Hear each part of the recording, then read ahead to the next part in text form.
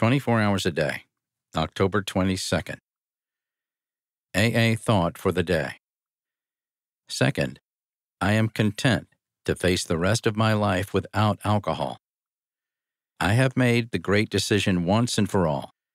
I have surrendered as gracefully as possible to the inevitable. I hope I have no more reservations. I hope that nothing can happen to me now that would justify my taking a drink.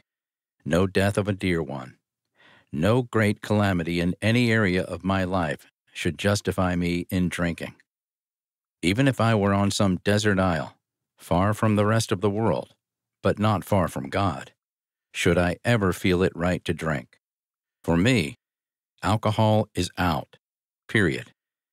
I will always be safe unless I take that first drink. Am I fully resigned to this fact? Meditation for the day.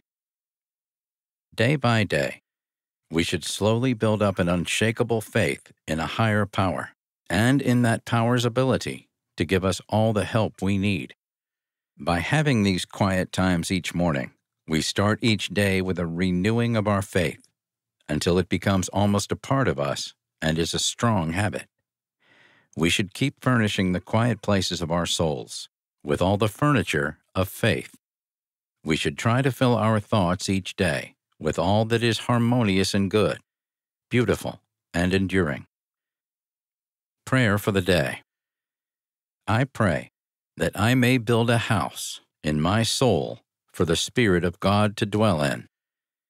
I pray that I may come at last to an unshakable faith.